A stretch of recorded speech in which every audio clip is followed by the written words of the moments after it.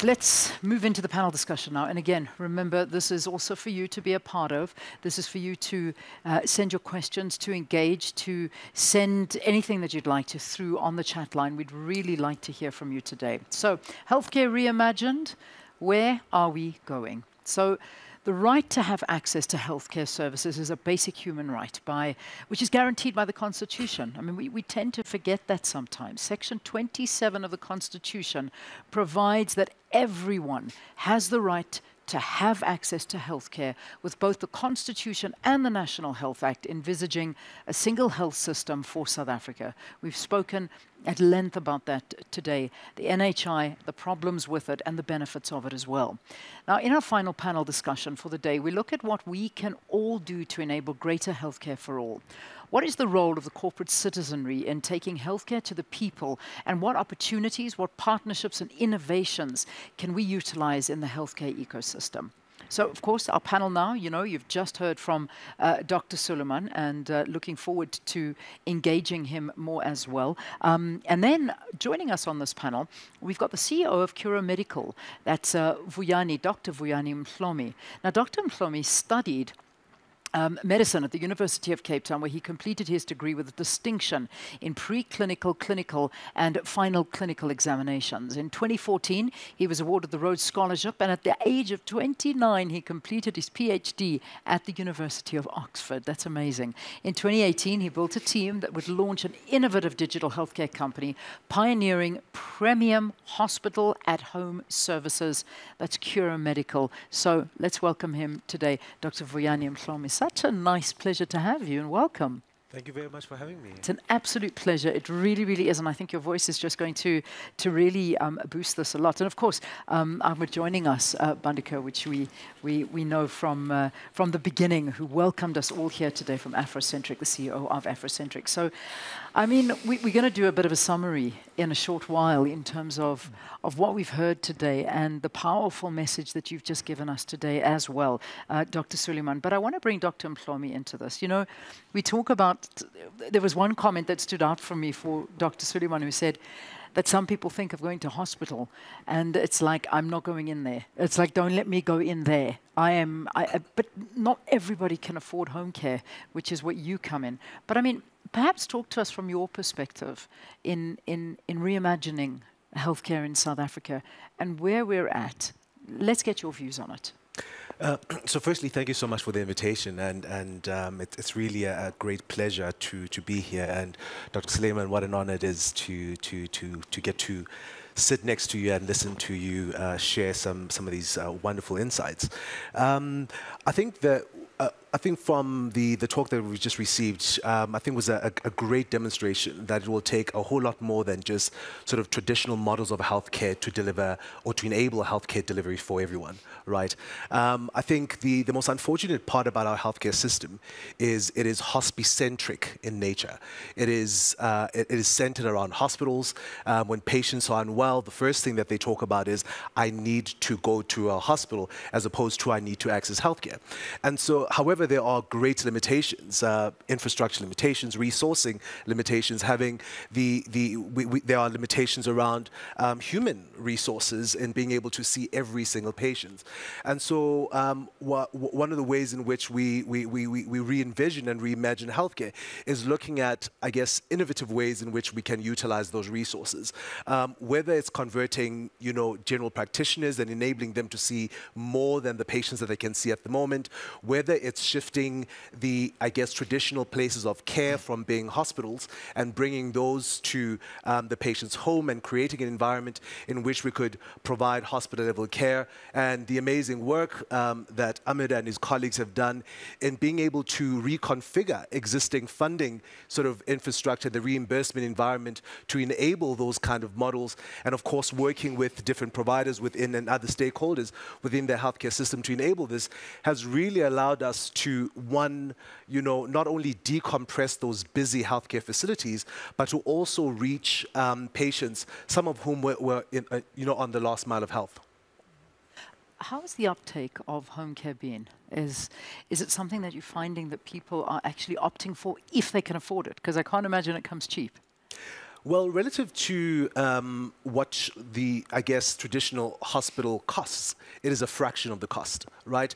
A massive proportion of the sort of healthcare spend is goes towards brick and mortar facilities rather than, so servicing the overhead rather than going towards the things that actually make the patients better. A fraction of the cost goes towards the provider, a fraction of the cost goes towards pathology and radiology and medicine, right? And so what we then did was to really start thinking about how do we start sort of shifting the patient away from where there's the greatest healthcare spend and bring and only focus on the essential elements of in-hospital care, delivering that to the patients at home. What that then does is that it drives down, healthcare spend quite significantly. Studies, and many studies were published before we even embarked on this mission that demonstrated that by simply shifting patients from traditional hospitals into the home reduces healthcare costs by 52%. So what that does is that many people who would ordinarily not be able to access healthcare can now access those healthcare services. And so what we then do is then take all of those, whether it's radiology or nursing care or medication or IV drips or close monitoring, we then bring that in an environment that is most suitable for patients. And so while we do have, for example, a very, very high unemployment rate, in many ways, the cost of delivery of healthcare in the patient's home can sometimes be even cheaper than the provision of healthcare in public healthcare facilities. But it's very, very difficult for people to start thinking outside of that because of our propensity to think of healthcare around hospitals. So if you look at what's happening around the globe at the moment, a lot of healthcare is shifting more and more outside of sort of healthcare facilities. A recent study by McKinsey showed that about $265 billion worth of healthcare services are shifting towards the home. If you look at what's happening in the NHS, more and more care is moving away from traditional brick and mortar facilities and going to the home. And we are trying to find ways in which we can pioneer that. And for us, the greatest beneficiary of that particular healthcare delivery model is the public sector patients. We are demonstrating this model within the private sector, but we are racing towards the provision of these services to our people. Yeah, amazing. It's a brilliant idea. It really, really is. But let's talk a little bit further about this. So, Ahmed, I mean, you're hearing two sides of the coin here. So we're hearing from Dr. Mhlomi the access to care and something that we could actually be doing at our home and taking it to the people as opposed to the people coming to healthcare. And then we're hearing things from Dr. Sooliman, who it just amazes me all the time, the kind of stories that come out of it and the things that are happening there on the ground. Access to healthcare and good healthcare, I mentioned it in the introduction, it is part of our constitution. It's a basic human right, and we're failing millions of South Africans on this constitutional right. Talk to me about this. I mean, how do we better this? Sure, Leanne, so that's a loaded question, yeah. right? And I think, if we look at the things that Dr. Imtiaz has referred to as well, what COVID has exposed, we're better off knowing than not knowing. We're better off dealing with the issues and the challenges as opposed to sweeping them under the rug. And similarly, as we know, there's a lot of good initiatives that actually got fast-tracked during the pandemic. So aspects like virtual consultations, suddenly, people rolled it out within months that we could build the capabilities and actually implement that. So when we talk about home-based care, which is more than step-down or subacute facilities, it also goes into the primary care level as well. So, and what we refer to there is that for that kid that Dr. Imtiaz referred to earlier on, who grows up and it's a child of a poor parent, for example, that might not get the access to care, virtual consultations can play a big role in terms of expanding the services and getting better care, more accessible to everybody. Now, obviously, it's a multifaceted aspect. One needs data, one needs access to a mobile device, etc. We need to look at all of this. There is no silver bullet. That's the reality of it. But we also need a multifaceted approach to it.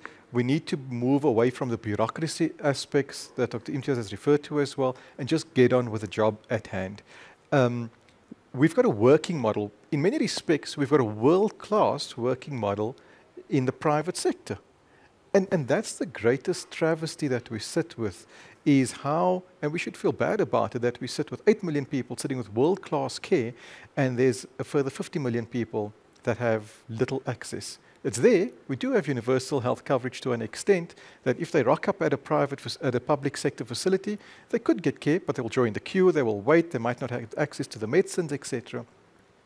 And this is not, and we heard it from the minister earlier on, by the way, as well, which is quite profound. The minister did not say that they will sort the problem out. The minister has invited all of us to participate in helping to find the solution. That's really what this today was all about in many respects as well. Yeah, and that's an important point to note, because we keep saying it, government can't do it alone. And we understand that, and I do understand that.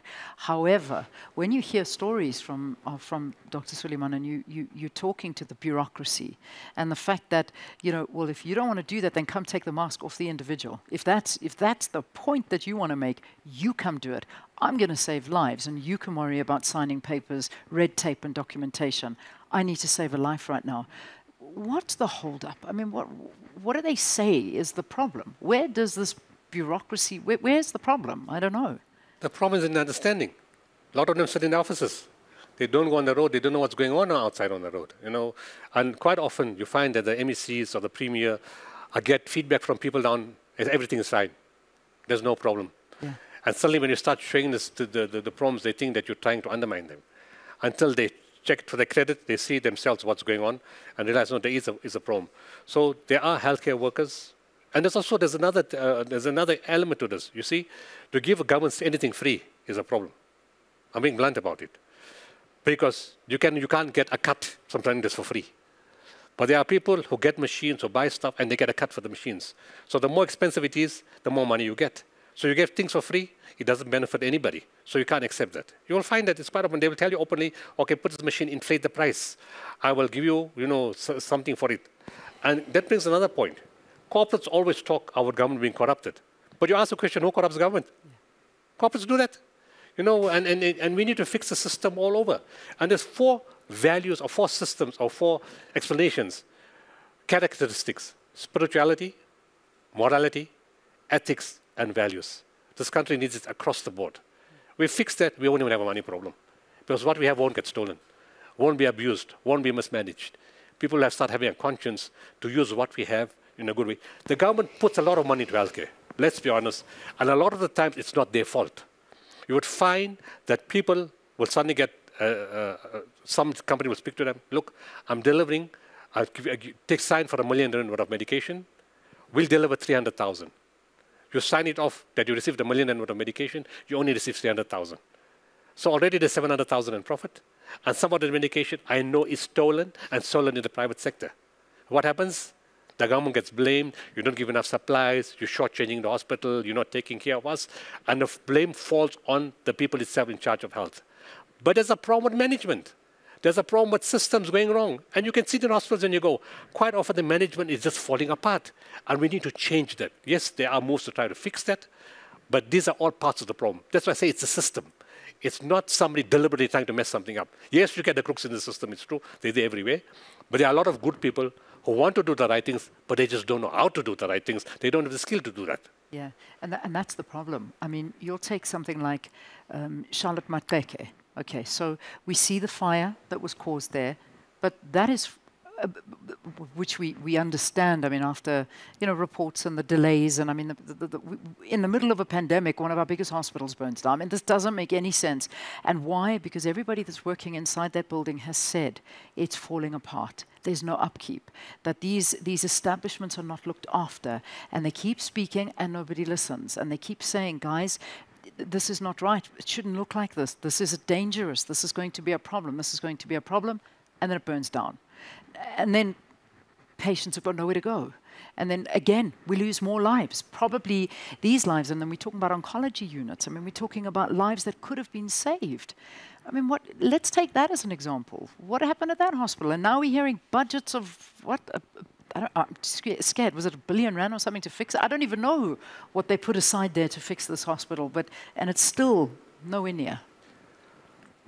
To be fair, again, well, not to make a point, you see, if there was no fire in Charlotte, life would have carried on as normal. Suddenly, some clever person came and says, it's not structurally sound, or it does not fit, it's not compliant. The word used is not compliant. And, the fire is not compliant.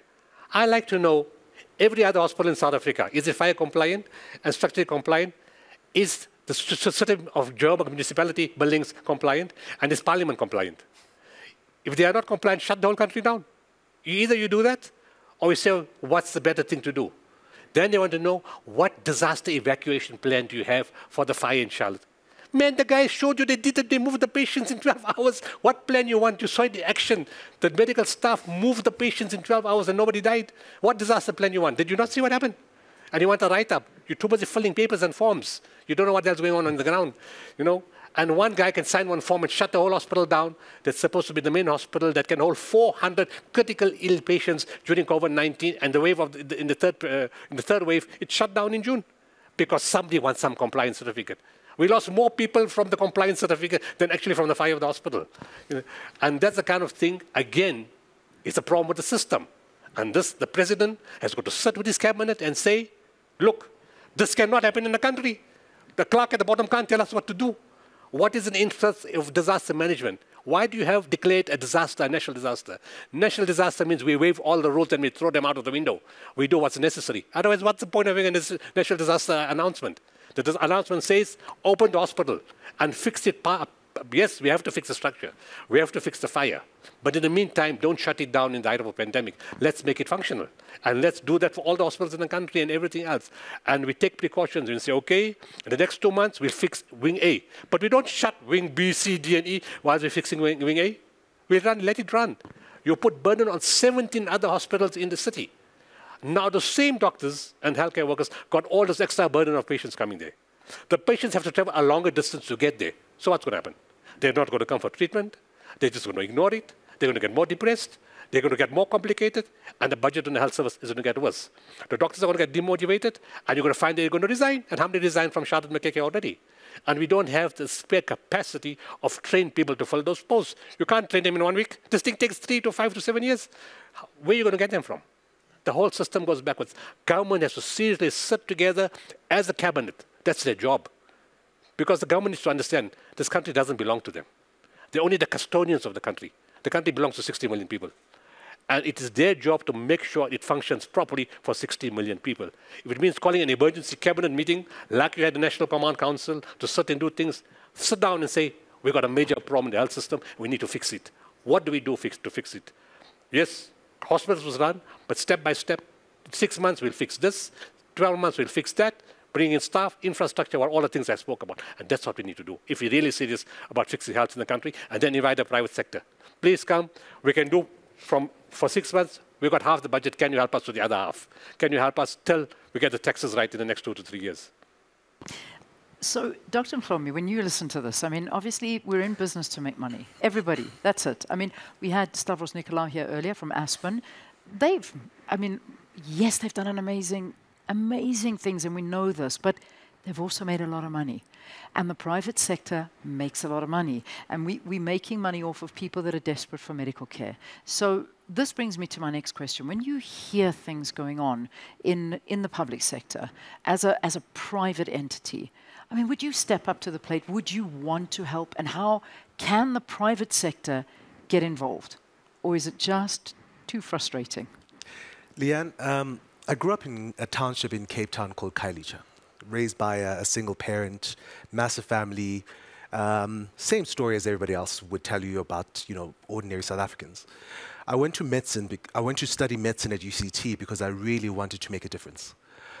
When I saw a video about the state in which Chrisani Baragwanath was, I decided to go and do my internship there because I really wanted to lend a helping hand. But I distinctly remember when I was sitting in a hypertension clinic and a patient who came in and had really, really scary high blood pressures. And the reason for why she was in there and she hadn't taken a medication was because not only was it not delivered to a clinic, but she didn't have food to take the medication, and she was told that she needs to eat before she needs to do that. You can only take so much within the public healthcare system until you decide to go off and do something. Part of the reason why some of us decided to forego the conventional, sort of clinical path was because we wanted to do something about what is happening within the healthcare system. And really the best place to deliver, I guess, to deliver change, at least based on our experience, has been the private sector, right? You've got the necessary resources. I have managed to attract a young, globally, best-in-class, diverse team who have forgone their own careers to come and do something about transforming healthcare in this particular country. And we're seeing that, and I think, the COVID pandemic has demonstrated, the private sector's ability to rally behind fixing healthcare problems within the country. To share one more anecdote, part of what we do is that we leverage, remote health monitoring technology and bring in certain services to patients' homes. We reached out to 3 provincial governments of health to assist them in decompressing their busy healthcare facilities at the peak of the second wave. We were geared. We even went out and looked for additional funding to make sure that this service would be delivered to patients at a time when people were dying senselessly in hospitals, to try and get a single person to make a decision. So it's not that there weren't any resources available to provide that. But part of what Dr. Sooliman was mentioning is that somebody needs to sign off on our ability to carry out those particular activities. And I think for us, that has been the greatest frustration. So the private sector is definitely a place in which you can bring about this change, and we are actively doing so today. But I do think that as much as, we can make the case about, the private sector needing to come to the party, I think to Dr. Sooliman's remarks, I think government needs to come to the party to work with us, or at the very least, to unlock the various obstacles that are laid before us as we try and bring about the necessary change in the country. Yeah. We heard the president in the State of the Nation address saying that he's going to have a special dedicated person to cut in the red tape and to try and make it a little bit more easier and more access and to allow things to move faster. So that is new. That's something that's going to hopefully change it and help. But, I mean, I suppose, Ahmed, the question also is here, does the private sector have an obligation to support government efforts? I mean, you can push and push and push some more, and then you just say, well, you know what, I'm giving up. It's easy for all of us to take that approach, but then you're giving up on South Africa. You're giving up on your own future, and you're giving up on the future of the other millions of South Africans and our kids' lives as well, Leanne. And that'll be a great travesty. While we beat ourselves up on all the problem statements that we have, and while the president is putting this team together, which is absolutely the right thing to do, we shouldn't be sitting back and waiting either to say, well, we're going to get invited to something. We need to take it upon ourselves to actually raise our hands and say, we want to do more. We can actually collaborate amongst ourselves to start doing a lot more together. And if one takes the work that was done over the last 2 years, right, B4SA, Solidarity Fund, etc., these are all great examples where people raise their hands without any expectation of reward or recognition or anything like that, of just doing the right things. And those taxpayer base, a large proportion thereof, that is funding the fiscus, there are a lot of good people in South Africa that just wants to do right by their fellow South Africans, that's willing to actually give up of their time, their energy, their money, their resources that they may have to be able to support. And if we can cut through that level of bureaucracy and actually start collaborating, and I mean, today was a classic, powerful example, in fact, during the breaks that we've had, of just the people that are here today that are sharing notes about the things that can be done to be able to get together after this and move forward. And that's, if we're sitting and waiting, we're not going to move anywhere. If we can reach out and say, well, where's the next ball you need? Let us go drill that ball for you. Then a school is better off. And if a school is better off, a little community is better off. Because that ball does not belong to anybody. That water comes out of the earth. Never belongs to anybody. It's for everybody to use. And these are small examples of things that we can do. We don't have to boil the ocean. We don't have to solve all of the problems in one go. You can choose which problems we want to solve and actually move forward on it. And in fact, Dr. Sooliman's closing comments, when he summarized his 5 points, if you want to know where to focus on NHI, that's the 5 points. Don't go build up your massive budgets, etc. management, infrastructure, maintenance. Those are the 5 points that you can start with and say, well, let me focus on that for the next 3 to 5 years. Let's use the budget exclusively for that, and we start moving forward as a country. Yeah, yeah. Sume also saying the same kind of things. I mean, she was also so good at saying that don't bash it all down and start again. Use what you've got and build up from there. And that was also one of those wonderful, Samu, Dr. Dube was giving us that was such a lovely point to make, because we need to do that. I mean, we really do. The infrastructure is there.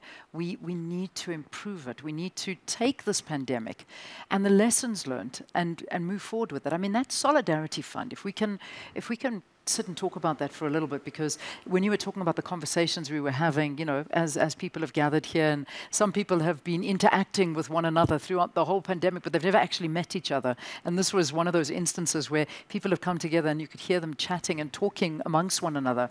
I mean, that solidarity fund was South African businesses, South African individuals, South Africans coming together, going into one fund, and the difference that fund made to hospitals that I'm hearing, people were not coming right with government, so they went to the Solidarity Fund and said, we need ventilators now, and they did it. They gave the money, gave it to them, and put it all out. I mean, that's just one story I was listening to.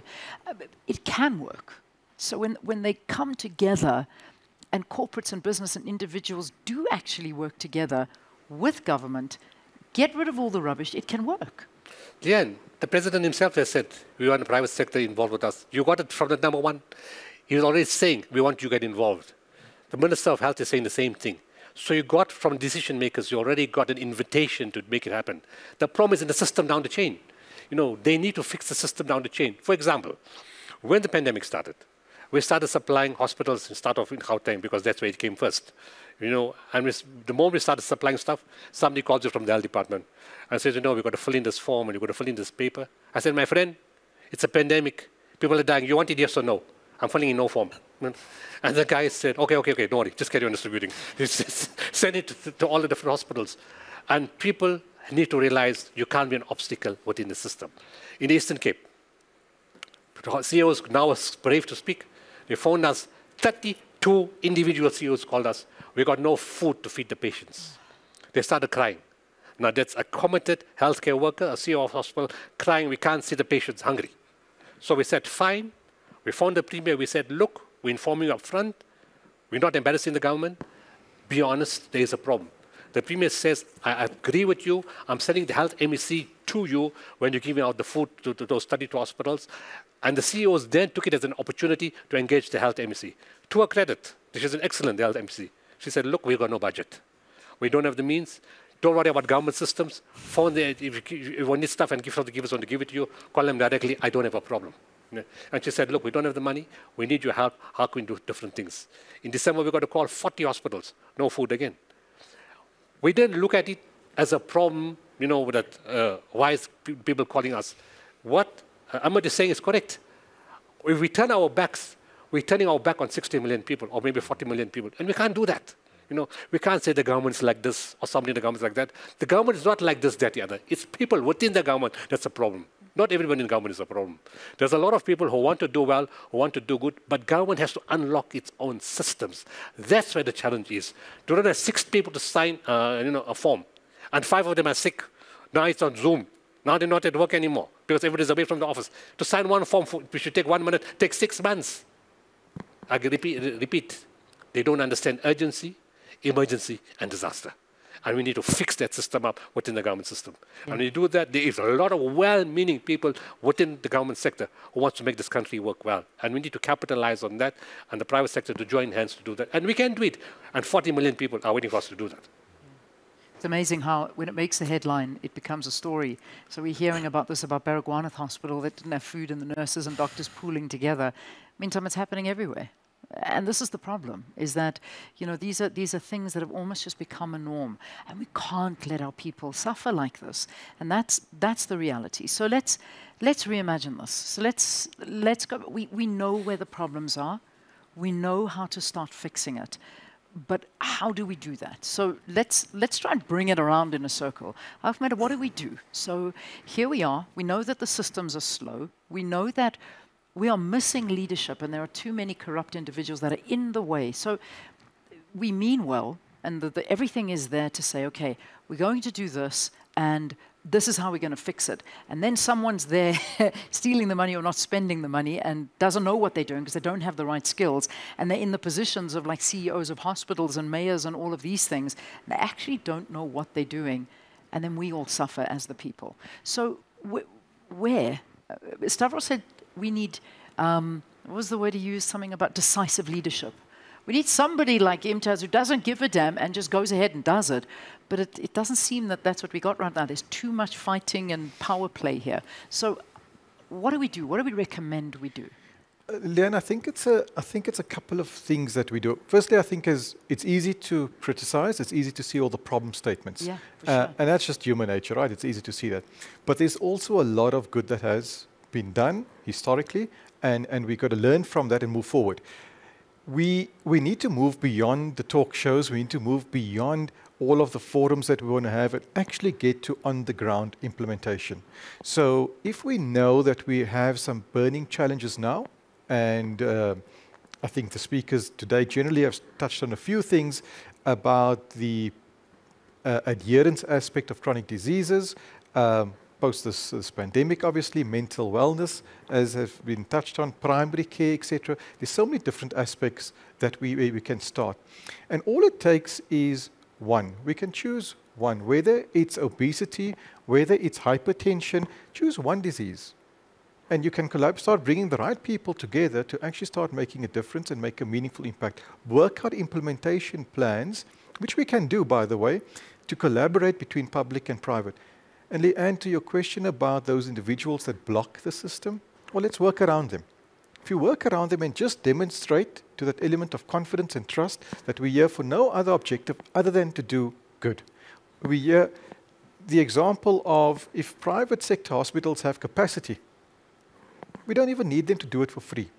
There are corporates that are willing to put their hands up and say, well, I'm happy to sponsor, whether it's cataracts, whether it's hip or knee replacements, etc., and utilize that capacity. And let's start taking people out of those queues that are sitting in public sector, or shorten the length of time that they're waiting for that.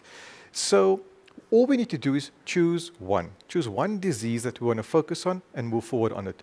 Choose one project that we want to do and move forward on that. Whether you choose to do it on boreholes, whether you choose to do it on education. And when we start moving in that way and agitating and pushing forward, by the way, the infrastructures have now been created. The last 2 years, we've got these infrastructure of B4SA, Solidarity Fund, etc. They should not end. Why should we let them end when there was a perfect mechanism of private sector contributing and where both private and public sector was calling on the need for money or solutions and they were getting it out of those funds? Let those continue, let those thrive, and we need to retain our resources. This is the biggest issue. We are not going to be able to solve a health challenge if we do not have the resources in this country. And when we're scaring people away and looking at immigration, etc., then I'm even more concerned. But that can also be stopped. Hold them back here. It's really sad. I mean, we all know, we've got stories of friends that are in public sector that don't get paid sometimes for 2 or 3 months because of bureaucracy in the system, or somebody's working from home. It's hard to imagine or believe that will ever happen in private sector, and it should not happen. It's a travesty if somebody that's giving up their life to look after those that need it the most, and they cannot even feed their own family, then how do we move forward? So I hope that gives you some indication of how we move forward with these challenges. Lastly, I mean, maybe an important point, Leanne, I can't solve it on my own, neither could Vuyane or Dr. Sooliman either. We need everybody to put their hand up that's willing to be part of this, and to reach out and say, I want to join this, I want to join this cause, I want to be part of the solutioning of it. And we find these little nuggets to move forward as a country. Yeah.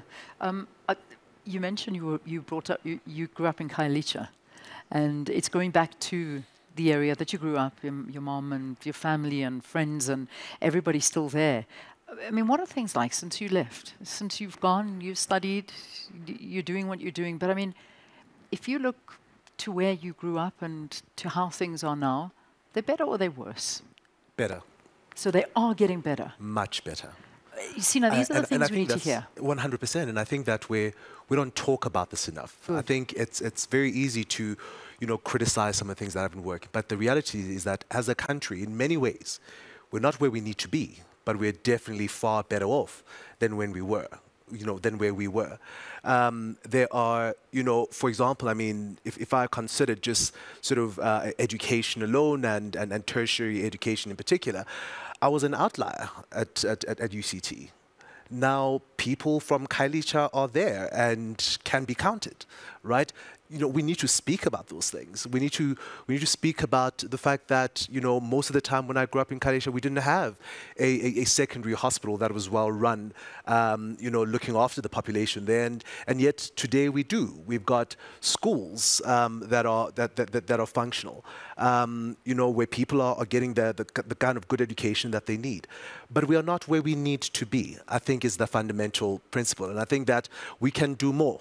Right, I think there are lots of people that fall by the wayside, and again, this is not to not talk about the fact that they are plagued with poverty is still rife, domestic violence is still commonplace, but that being said, if I was to be honest, if you had to raise my dad from the dead and ask him to do his own evaluation of what Khayelitsha looks like today relative to when he passed in '99, he would see a completely different picture, and I think that should be commended. But I think more can be done. Yeah. I like to hear that, because it is easy to focus on the negatives. It really, really is. But there are these pearls of positivity that we need to hang on to, because that's why we're here. I mean, and that's why we keep on doing what we're doing, is that we need to make this a better place. I mean, we are Team South Africa, and I know we're losing so much skills. We do. That's a fact. I mean, we're losing the skills, but are we gaining skills at the same time? And that's what we need to keep on looking at, is that people are free to go. I mean, that's what life is about. You move on. You find greener pastures, if that exists, and you try there. But you also want to know that there are guys coming up the ranks, just as you are, that are also wanting to better their community, that are also wanting to study, that are also wanting to go there. I mean, from your perspective of Gift of the Givers, I mean, you must see lots of young, enthusiastic people that are wanting to come there, the youth that are coming to work with you, that are traveling with you, that are new doctors, that are hungry to succeed and make this country a better place. Do you see that? Can you feel that? People love this country, right? They're just looking for opportunity. Everybody wants an opportunity, and people want to serve. The young generation is coming up. They know the background, the difficulty they've come through, what their parents have been through, and from all sectors, from the affluent sector and the non-affluent sector, people want to save this country. And they're just looking for an opportunity in which way they can help. And that's why we're having this discussion today. But the private sector now really says, you know what, let's save the country, let's do something from it. It's not much ticking a register, as I said earlier. The people in the public sector say we're prepared to work. Well, let's take, for example, East River Hospital. We did the cataract second procedures last week, right? And the doctors and anesthetists and all came and they said, look, we'll give our time for free. They're already working overtime, long hours, but they said they'll give our time for free. Some of the nurses couldn't afford it, so we paid for it. We said we'll pay that kind of money.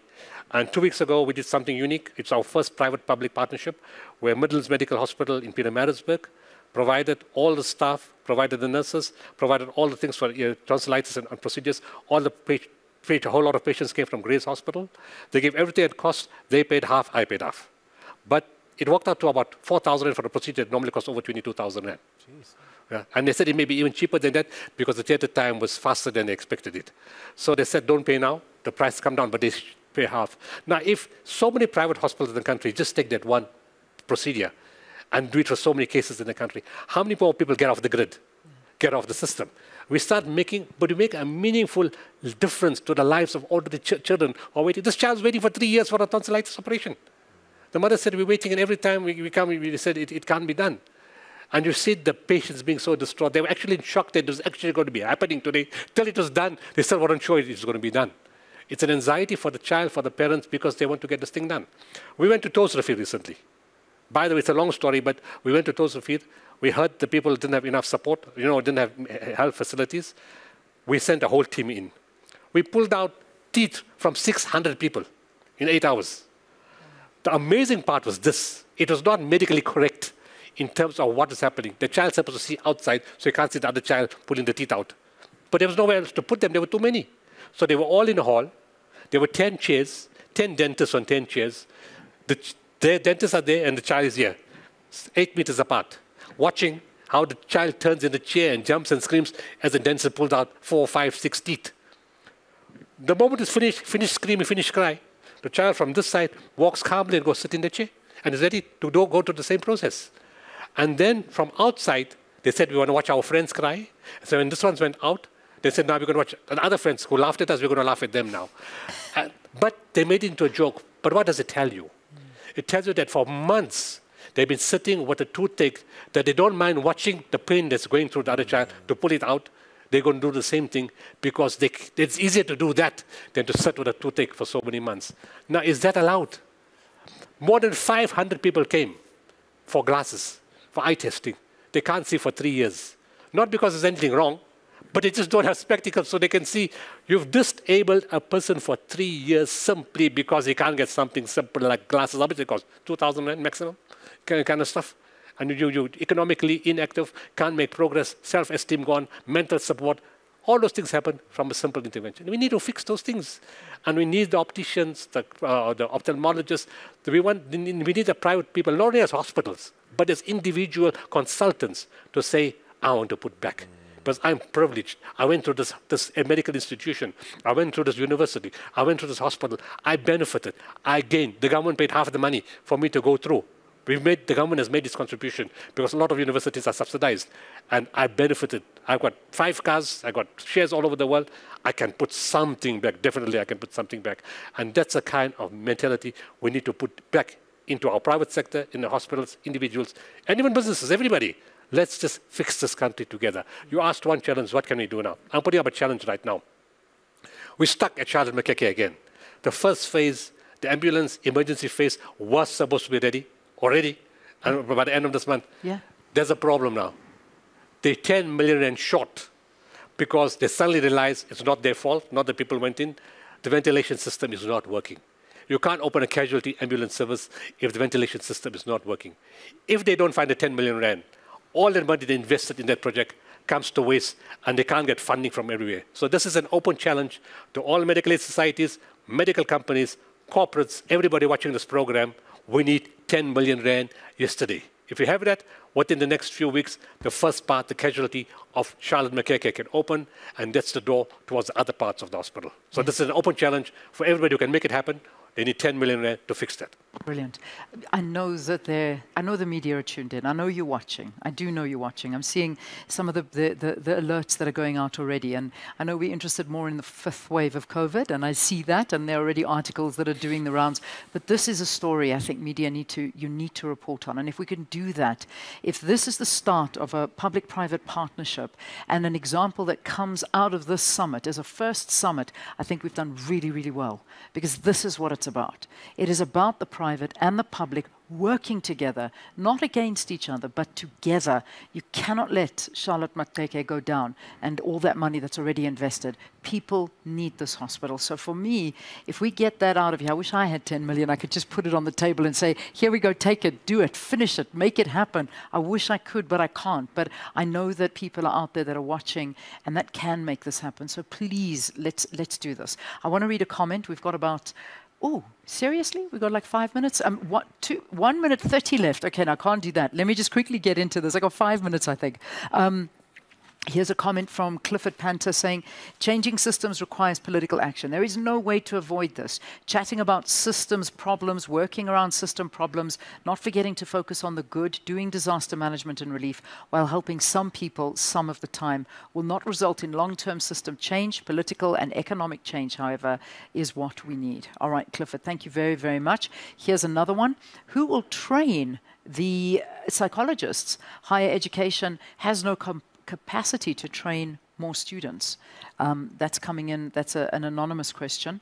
I'm not sure about that, but one thing I do know is the desperation of a lot of students seeking internships.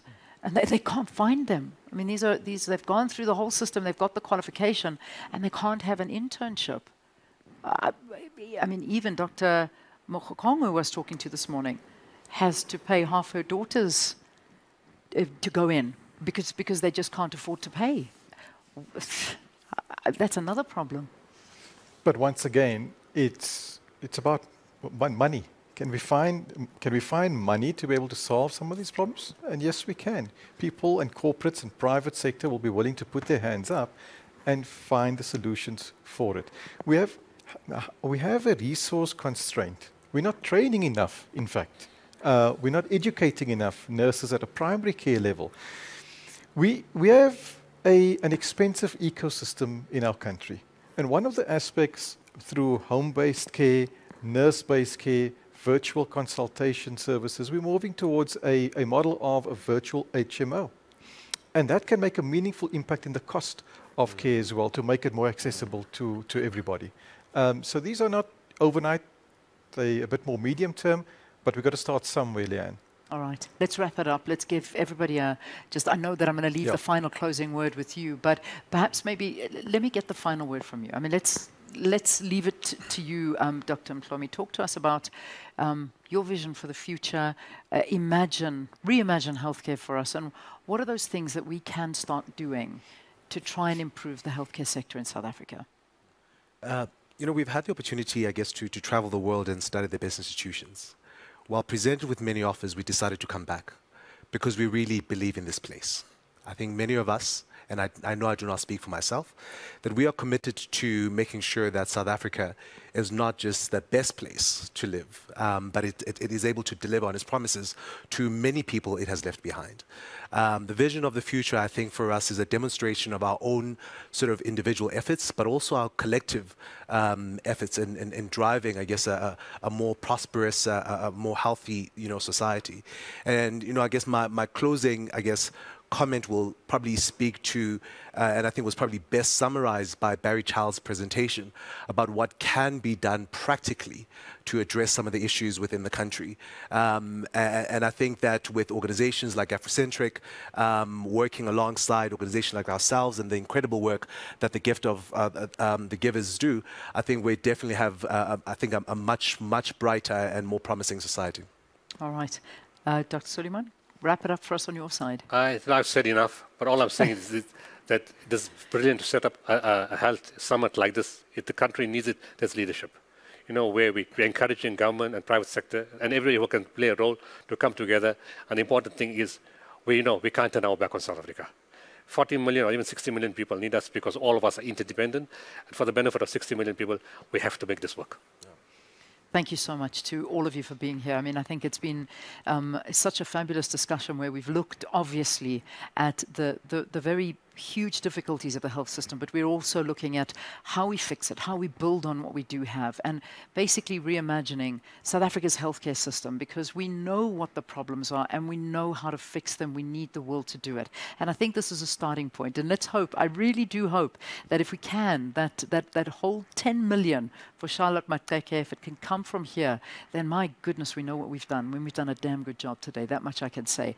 That'll be really, really great. And I thank you very, very much for watching. But it's not going to be for me to wrap it up. I'm actually going to now hand it over to Ahmed to close off this engagement for today. So, Ahmed, you take the center stage. Thanks, Leanne. And firstly, thank you for facilitating the proceedings of today. I'm extremely humbled by the greatness of the minds and the people that have been here today, that have put their hands up and been willing to participate in all of this. And I think that what I've seen and listened to through this which is incredibly humbling, is the deep sense of optimism of finding the solutions, of helping to solve, helping to move the country forward with some of the challenges that we have. And that's quite phenomenal. Yes, we know we've got big challenges. We know we have some huge socioeconomic challenges in the country as well. But you cannot have a sick population and think you're going to move forward. We have to start with something. Similarly, you cannot have an uneducated population and think we're going to move forward. So it's easy to see the glass half full, but in fact, there's so much opportunities that we have lying ahead. And we shouldn't let what we've learned over this past 2 years be wasted. So I'd like to see the good work that's been done of public and private that came together. Then once again, the ministers referred to it as well. The president has referred to it. Let's build on that. Let us start cutting out the bureaucracy to the extent that we can and move forward and assist organizations in that regard. I think what's quite important as well for me is that in a day like today, we can only have so many speakers. But that does not stop here. If this work stops today, if we leave this and nothing comes out of it, then we wouldn't have done justice to our jobs of trying to raise our hands. We've got a number of viewers that have dialed in today and so many more people that will be watching this afterwards as well. This is an open invitation to contact us or any of the panelists that was here today to do something. We don't have to be involved in it all. I'm not seeking financial gain out of it all. It's purely about doing something that moves us forward. Let's find a problem, let's tackle a problem, because there are different segments of expertise that exist within it. So from my side, Leanne, I'm not going to keep everybody very long, but it's simply to say thank you once again to all our panelists that have joined us today, to all the speakers that have joined us today. It's been absolutely phenomenal conversations, a lot of food for thought, a lot of things that we need to take back, think about, but not think too long, because I think as Dr. Imtiaz has referred to, we talk too much, we create too much bureaucracy, too much paperwork. Somebody needs to get on with the job, and let's get on with the job at hand. So thank you once again, and Leanne, thanks to you as well. Absolute pleasure. Thanks very much for having me. And thanks again to you for tuning in, for watching this, for participating in whichever way you are. And I imagine that this is going to be an annual event, I think, bringing together these incredible minds. What a way to kickstart it. And I do hope that we see some real positive changes in the healthcare sector. Have a fantastic day. And once again, thank you very, very much for watching. Bye-bye.